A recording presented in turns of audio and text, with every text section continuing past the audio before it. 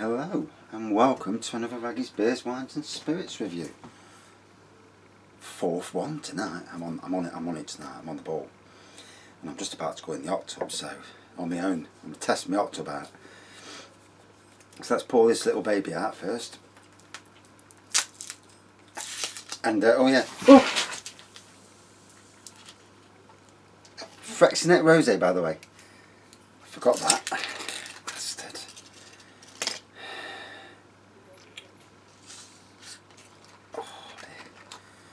Okay, now that gave me a shock. Reminds me of that episode of Benidorm where the swingers and the gay couple were celebrating something, and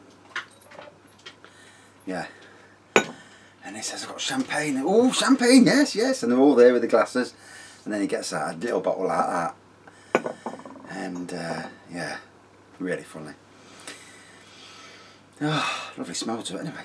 So lovely rosé colour there, sparkling rosé, as you notice when I open the fucking bottle. Ooh. So it says here, presented in a striking cut glass bottle, Freixenet Italian rosé. Is this the Italian rosé? No, it's the cava. So let me go back. And then put cava in, because obviously if you know anything about wines, cava is a sparkling wine from Spain.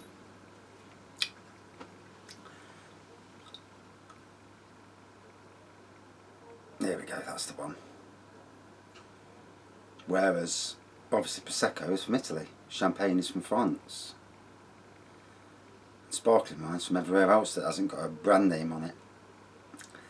Yeah, so wine of Spain. Cordon Rosado is a vibrant pink partner of Freixenet's famous Cordon Negro, made using the same traditional techniques as champagne. Two charming Spanish red grape varieties, Trepat and Garnacha, give Cordon Rosado its subtle hue. Cordon Rosado delivers a fruity glass of seco rosé, meaning that it is slightly sweeter than the traditional brut cava.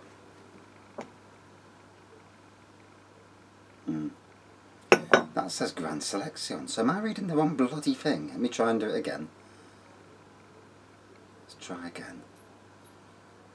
Gran Seleccion. Why bring out so many different bloody thingies? Right, there we go. So we'll try again. All's I know. It's got a subtle nose on it, with a fruity nose, and a nice taste to it. The rest of it I don't really care for. Yeah, so it is actually the same as what I've just said. Yeah, it's just that they call it something different. Appealing colour, delightful long finish. Expect a pop of summer fruits in every sip, and indulge in the bubbles of juicy blackberries and mouth-watering strawberries. It's got some poke to it, I can really feel that. Can't see the strength. 12%. So yeah, decent strength. Yeah, so tonight I'm experimenting in the hot tub. Nothing dirty. It's just the fact I'm going in and seeing how it goes. So obviously we've had leaks, if anybody's been watching, and I fixed the leak on the back, and the leak on the front I super glued, but I think I super glued something wrong. And so what's happened is, when you put the air bubbles on, it starts to blow up.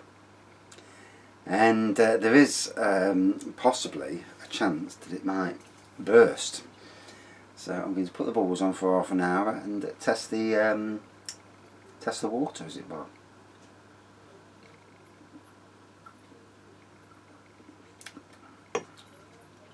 So definitely getting strawberries and raspberries. I've got to say, lovely bubbly sparkly wine. Now, I'm not mad keen on champagnes, to be honest, because I find them too dry. And this is the thing with a lot of these dry wines, a lot of these sparkly wines, they're all on the scale of 1 to 10. They're mostly 1s, which is very dry. According to Sainsbury's scales, which I think are probably the best scales out there. And even though I don't like the manager at the Arnold shop, because he's a twonk, but I do, you know, I do like the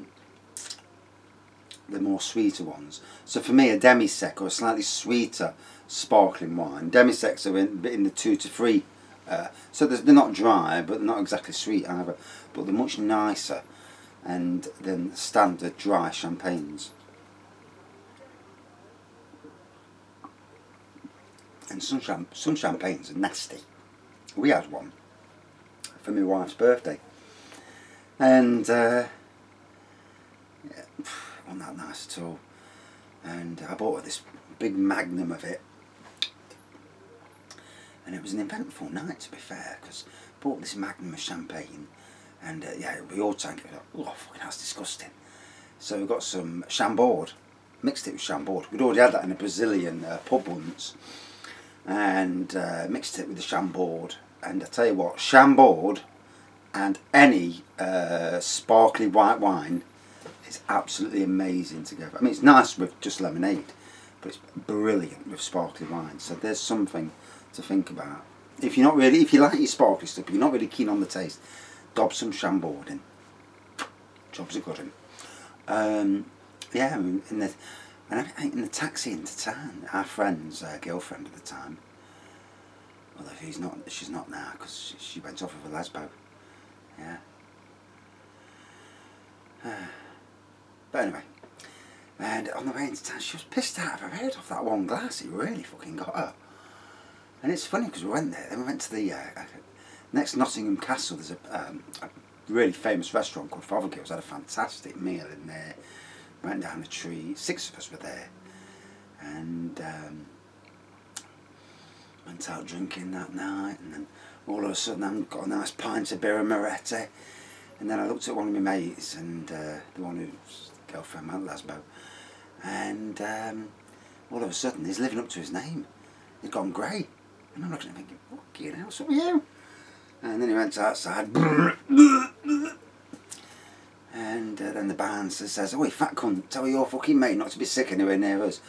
And we've got a mate who's a big booker, and it all wiped him out, and we managed to get the situation de-escalated. And we went to another pub, and then our mate was still not very happy because he got called a fat cunt. They wouldn't let him in at first, but we talked him down. You know, they were sound with us. So, you know, playing the peace card, and even when I'm drunk, I can play the peace card quite well. And I mean, I've been in another nightclub, dancing away, and all of a sudden one of these lads with I don't really know the bloke or even like the bloke. And then he fucking pushed some lad, and he was like, "For fuck's sake, what are you doing?" And all of a sudden this gang of lads, and I said, lads, leave it, it's not worth it, it's a wanker, leave him alone. And I managed to diffuse the situation.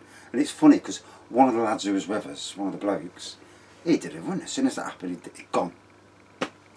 And me and Graham, this is another night out, and we diffused the situation. And you know, shook our hands at the end, says, "Your mate's a twat." I says, "Yeah, he is."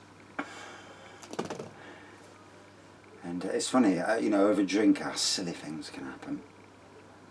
And there's no need for it, you know.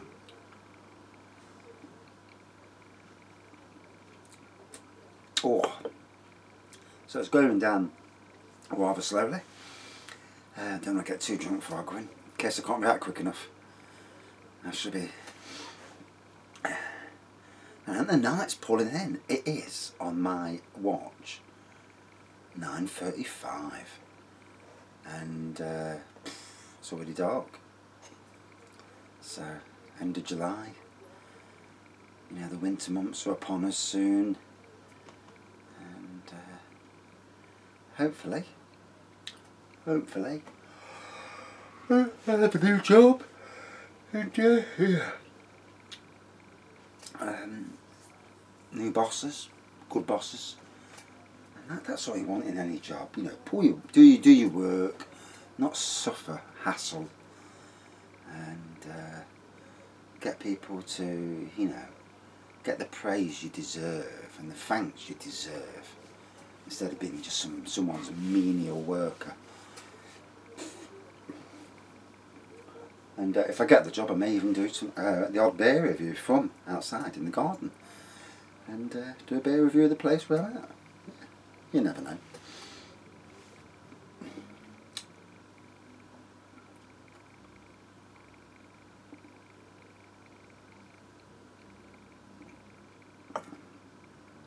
Oh.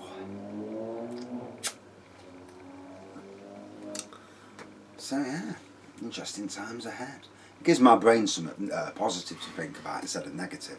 So that might help my anxiety. You never know. You never know in life. Oh. I actually had a good sleep this morning, actually. What time did I wake up? 6:20. Actually slept through the night. And the little lad stayed in his own bed, so that was good. Needed it. You know, it's no good having to take tablets or drink to help you stay asleep, you know, fall asleep and stay asleep. Because at the end of the day, you know, mental health, you have to protect yourself from that. But we've all got our coping mechanisms, and whether you smoke, whether you do drugs, as long as you're not nasty to anybody afterwards, not violent to women or whatever, or blokes, then, you know, whatever you do in life to keep yourself on the right tracks, you know, I can't fault anybody. I drink probably too much. Yeah, I would say I do. By reviewing beer alone, I drink too much. But it's my coping mechanism, especially for these last 4 or 5 months. And we must all do what we can to survive. And as long as we're good with family and friends, and a nice person, you know, there's no issues, is there? You know, the worst people in this world are the ones who think they're right all the time, and they're not. But if you can't tell yourself that you're wrong, then you're not going to believe it from anybody else. You think you're always right, and even when invariably you're wrong. A lot of people are about like that. A lot of people can't help themselves and never change. Me, I changed 10 years ago, and I changed for a better person. Left a horrible job at the time.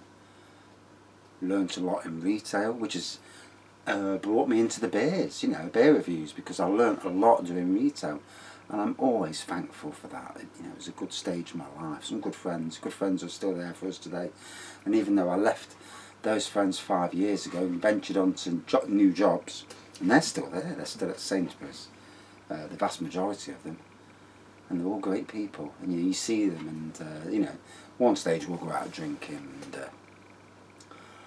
we'll have a good laugh together, and put the world to rights, as you should do when you go out drinking. You know, it should be about meeting up, and a good friendly bit of banter, a bit of wind up, telling stories, a bit like I do now, to be honest. You know, because obviously I worked on a public park, and you see a lot of stuff, and obviously my normal, shall we say, real personality is a much more funny personality than the rather sad, rather stressed, quite ill person that you've seen probably the last 2 months. So, you know, and hopefully that will return. Can't live life feeling ill, feeling, you know, that ill that, you know, you think dark thoughts that you're going to do to yourself. You know, that's not a good sign. And you know, anybody who does out there, seek help. Even though I've fought some bad thoughts, I would never do it to myself, because I've got a great family, and I would never want to put them through that pain, because it is unbearable pain. But you know, I can understand why people do sometimes what they do. And like I say, you know, if you are in a bad situation, seek some help. You know, get on the phone to Salvate. Oh God, I can't think who it is now.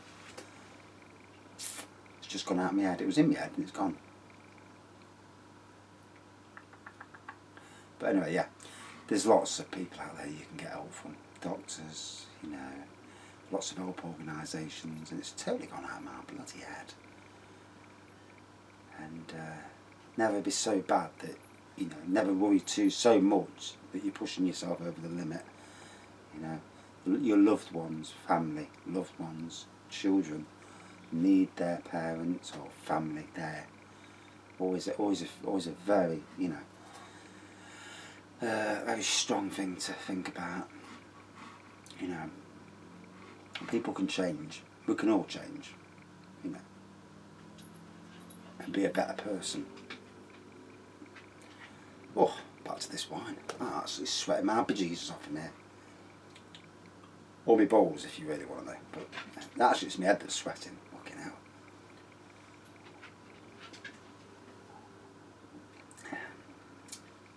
Oh, that hot tub's not hot, 'cause it's too hot, because I'll be sweating in there, you know. Until it goes pop. If it goes pop, I'll show you the aftermath on another beer review. Because if it does pop, we're going to be crying. But hey, 400 quid. We've had 2.5 years out of it, so it's not been too bad. You know, I don't think it owes us anything, even though, you know, you do think, bloody thing.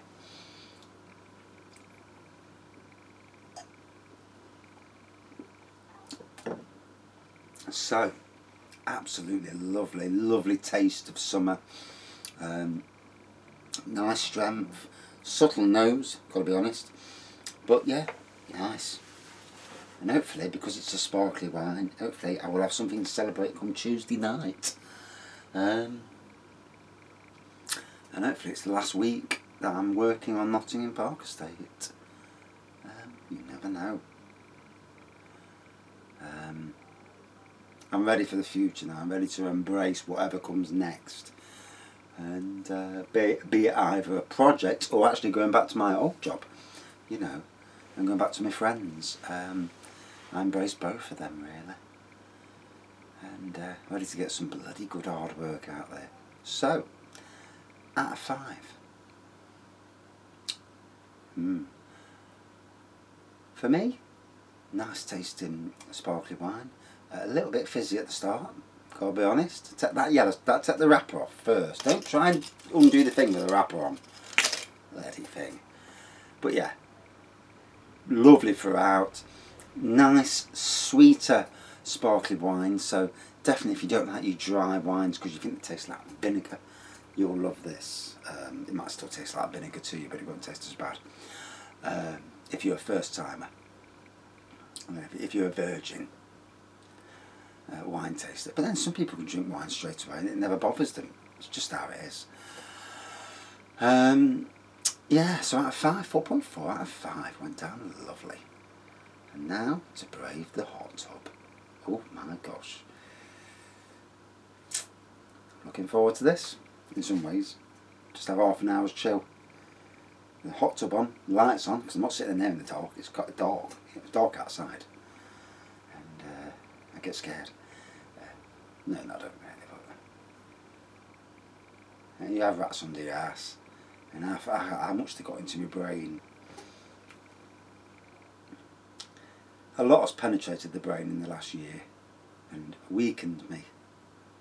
There's going to be a day soon when the old Raggy comes out that takes no shit and truly gives it back 100%. And I can't wait for him to come back out of the shadows because he's been lurking in the background somewhere. And I've been far too weak in myself for far too long. And the old me would have destroyed certain characters that I've ventured across in the last year or so. But hey ho, you know, we all come across times in our life when we are weakened devastatingly. And like I said earlier, you know, getting out of that, getting back to your normal self is a good thing. Getting that job that just makes life happy, you know. You see a lot of people get out of the rat race and, you know, go and commuting all the time to London and whatnot. And it's alright, but you're missing out on your family. You know, family is everything. But some people like that world, some people don't. You know, I don't. Yeah. Driving over to Newark will be just about as much as I can take. But when it's only 2 days or 3 days a week, it's not a bad thing. And I think it'll end up being 2 days a week, especially when the project takes over. And it's not just maintenance, it's more project work. And I'll take photographs and videos of this project, and I might set up a different channel for that. Just to, if I get it, obviously get the job first. You know, speaking ahead of myself, but it'd be interesting. And you know, show the world of gardening. Yes.